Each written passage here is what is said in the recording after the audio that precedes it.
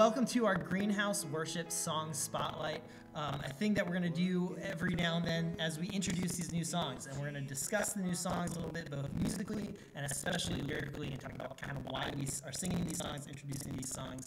And today we're going to talk about a song that we've been doing over the last few months, or few weeks. It's been our song for the month of, our new song for the month of February, called Yet Not I, But Through Christ in Me, originally written by City Alight. And this Sunday we will be singing it for the third time. So David James, could you kind of share a little bit about the song?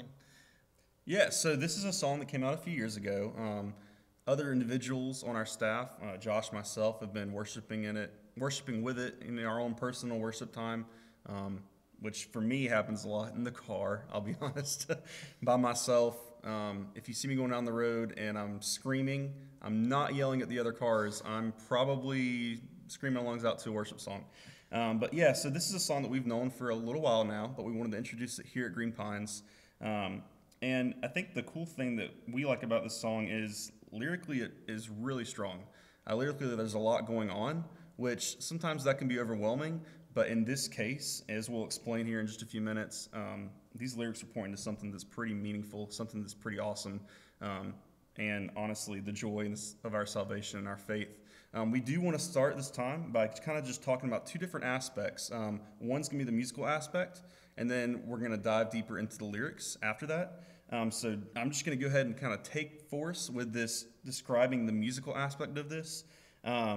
I don't know what take force means with that. That's a little bit frightening, I'll honest. But so, normally in the worship songs that we sing on Sunday mornings, you'll have multiple parts of the song. You'll have verses.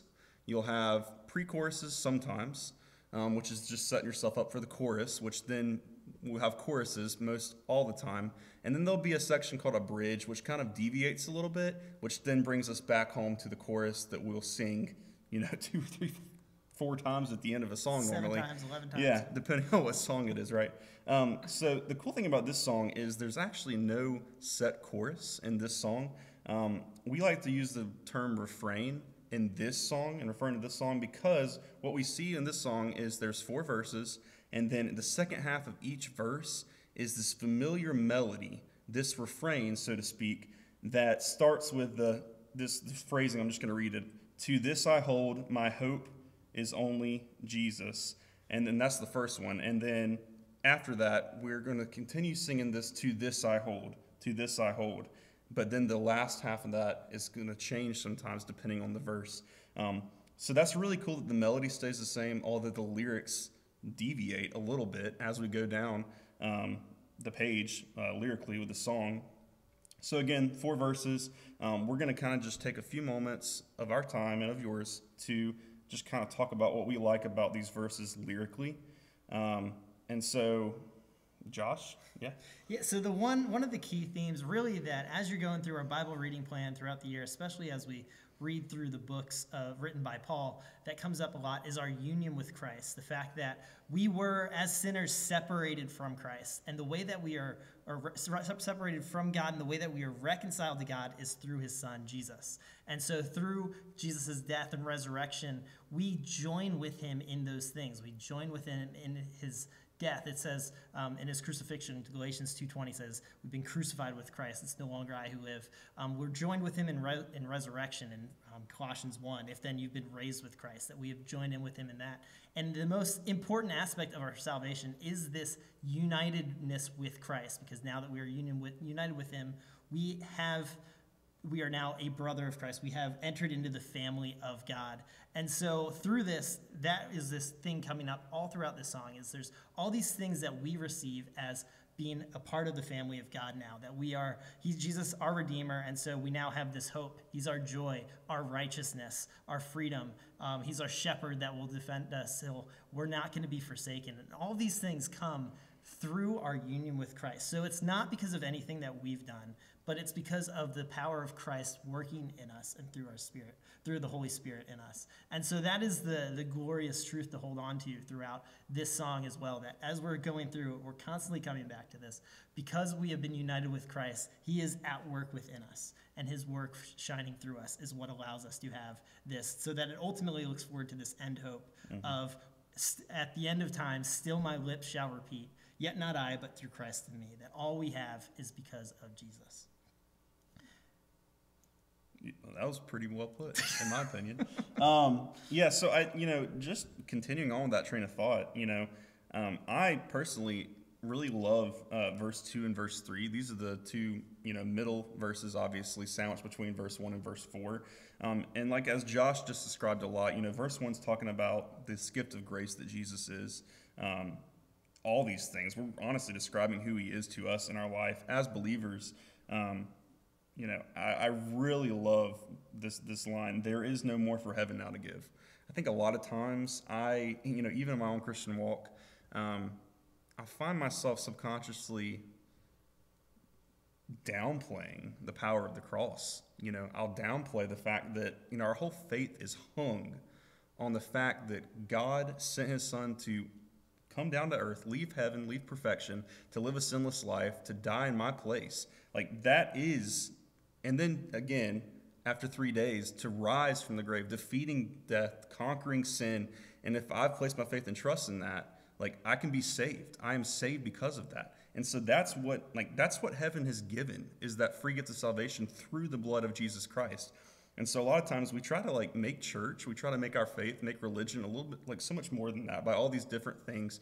That could be maybe programs, that could be, different events that we have going on at church. But in the end, the main thing, we need to keep the main thing, in my opinion, as cliche as that statement is. So this song's kind of setting it up with that in mind. The main thing is obviously the blood, the blood of Jesus setting us free. And then we get into verse 2 and verse 3, and these are kind of really talking about, honestly, the valleys in our life, the seasons of darkness. The night is dark, but I am not forsaken. A lot of times, and even in this past year, ever since last March of 2020, when this whole pandemic crisis kind of hit the forefront, this year's been a really hard year. And I say this year because sometimes I'm still struggling to imagine that we're in 2021, but I'm just calling it all the whole entire year. There's a lot of darkness that's been going on. There's a lot of things that are going on, and we understand that. Even looking at Scripture, that we don't expect this world, this sin-cursed world, to get better. We obviously sometimes we would hope that it would get better, but we know Scripture tells us it's not going to. But then we get back down to verse 4. With every breath I long to follow Jesus, until I stand with joy before the throne. So, we're looking, to this king who's riding the upside down world, and we're looking forward. Like this past Sunday, we were looking at the book of Luke.